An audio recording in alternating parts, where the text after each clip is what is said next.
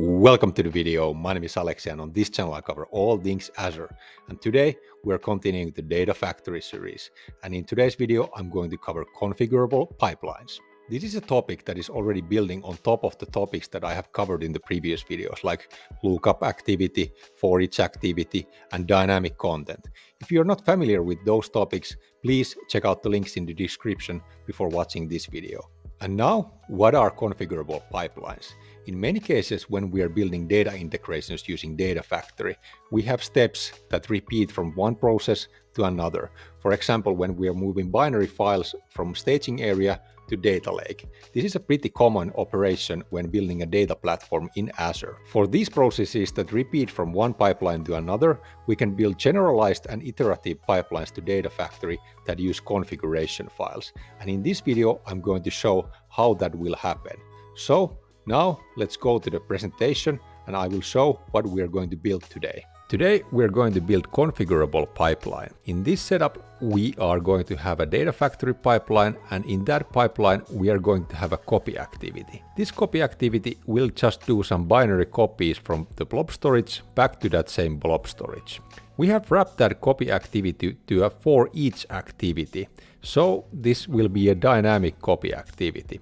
However, today we are not going to pass down the instructions for our for each activity using Data Factory parameters. Instead, we are going to have a storage account. In that storage account, we are going to have a configuration file. This configuration file will contain all the necessary instructions that our copy activity needs in order to execute those binary copies. In order us to get that configuration content to our pipeline, we are going to use the lookup activity to fetch the contents of that JSON file and then pass them to our for each activity, which will then pass it down to our copy activity, which will then handle the copy. Now let's check out how that configuration file looks. Here we have one example how this configuration file could look. So basically in that configuration file we would have an array and then we would have some objects in that array. In this case we are having two objects in array. In these objects we have all the same properties. We have four properties. First we have a property called source container that is saying the source container for our data. Then we have a source file name that is telling what is the source file name in that container. Then we have a sync container property that will tell the sync container for our copy activity. And last we have the sync file name. So what will be the file name after the copy has executed? So in this case we would be adding underscore copy to our file name so we know that it has been copied over. And we are also copying it from the source container to the sync container. And in this case this would happen for two files. In many similar Data Factory tutorials, people are using database tables for this configuration. Now I want to break it down quickly why I would say that using files is a better way to go than using database tables. My first point would be that version control process would be way more straightforward when using files, because files are more easily version controllable than database table data. Because for files, we can use, for example, AZ copy in our CI/CD pipelines in order us to copy them to the correct location in the next environment when we are deploying the solution. With database tables, deploying that data, it's a bit harder, but it's possible to do, but I would say it's more difficult and not so straightforward. Also, the storage account is a cheaper resource than Azure SQL database. And in many cases, your platform that you are building to Azure using Data Factory might not even contain Azure SQL database. Also, as a last point, using JSON allows us to use more complex data types like arrays and objects that are not supported in Azure SQL database. So we have a bit more data types to play around with when we are building our configurations. Next, let's jump to Data Factory and see how we would build this configurable pipeline. Now we are in the Data Factory. First, I will open up the storage account and show that I have already created 3 containers for this tutorial 13. One for the configuration, one for the source and one for the sync. In the source container, we have 2 files. file1.txt and file2.txt. I have just added some random content to these files since the content doesn't matter, since we are just doing binary copies and we are not caring about the content. Our sync container is still empty since we're just going to copy those two files there, and we have not yet done the copy. In our configuration container, we have the configuration file for our pipeline. This configuration JSON file contains exactly the same content that I showed during the presentation part of this video. So we have there two objects, and those objects are going to give instructions for our copy activity in Data Factory and tell from which container and which file we are going to copy to which container to which file. In this configuration file, we have exactly the same contents that I already showed in the presentation part. So we have there two objects, and then we have there four properties in each object. And these properties will guide our copy activity to copy those files from our source container to our sync container and just add _copy to the file names. Next, let's go back to the Data Factory and start building our pipeline. First, let's create a folder for our tutorial 13. Then let's create a pipeline to that folder, and let's name our pipeline according to our naming conventions. Then we want to create a folder for our datasets, and then we want to create a new dataset to our folder. We are going to select Azure Blob Storage, and then we are going to select JSON as our format, since now we are creating a dataset for our configuration file.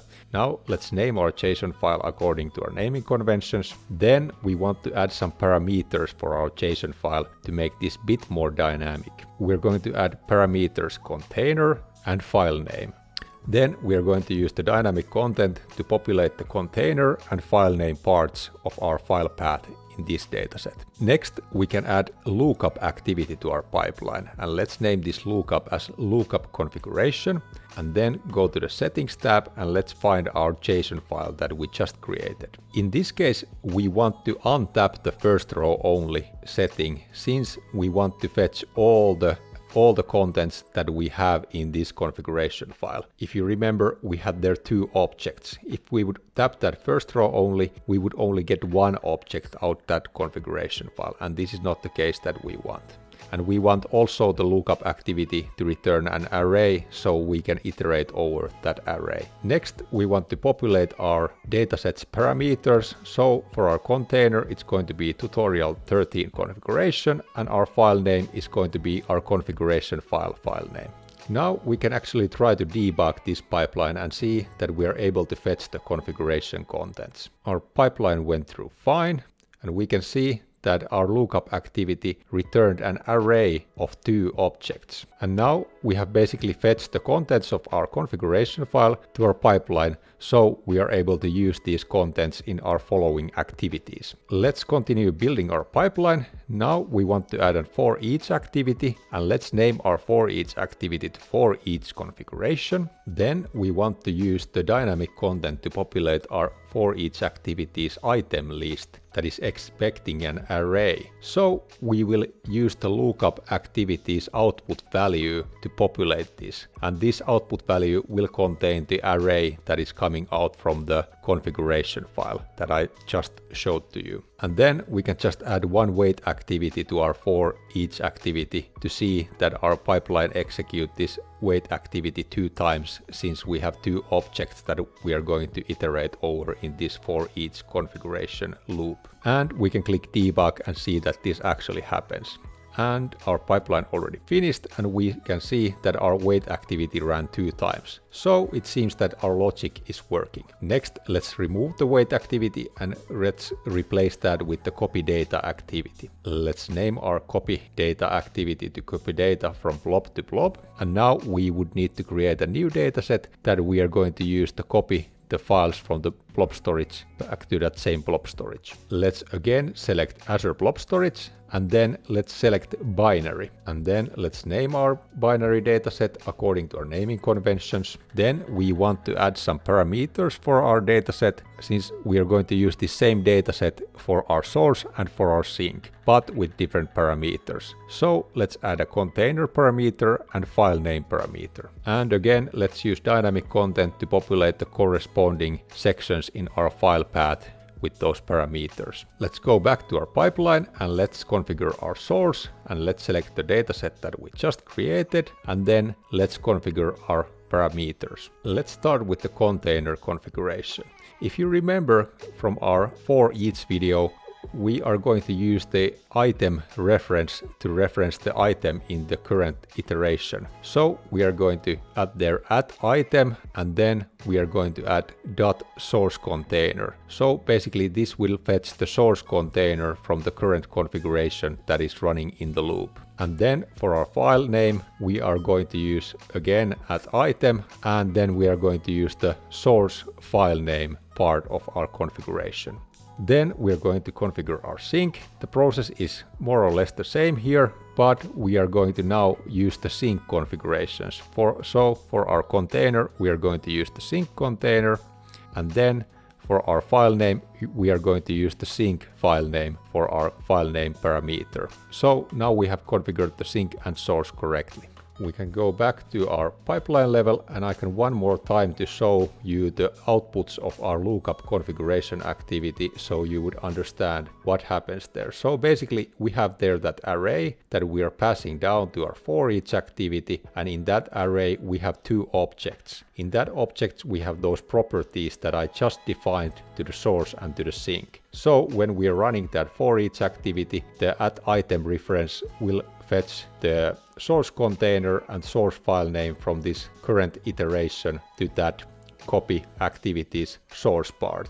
And then the same process will happen to our sink part, but using these sink configurations here. Now we're done with our pipeline, and we can click the debug button to see that it works as we expect. Our pipeline already finished, and we can see that we ran the lookup configuration, and after that we ran the for each configuration, and then we ran 2 times that copy data from blob to blob. Now we can go back to our storage account and check out our sink container and see that we have those 2 files there, but now we have added that underscore copy to that file name like we defined in the configuration. So it seems that everything worked fine and our pipeline works as it should.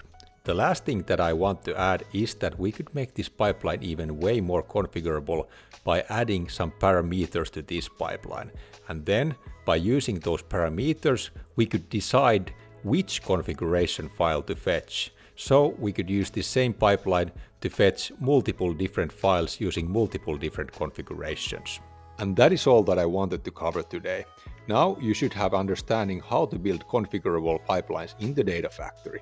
If you found this video helpful, please leave a like and consider subscribing to the channel for more Azure and Data Factory content.